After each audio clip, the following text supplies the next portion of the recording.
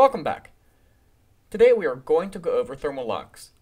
If you are concerned about your sheet integrity, thermal locks is a good feature to implement to keep your sheet from shifting. To add thermal locks, you will need to apply NC to a nest.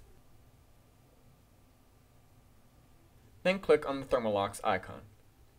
Select the thermal lock that will work for your nest.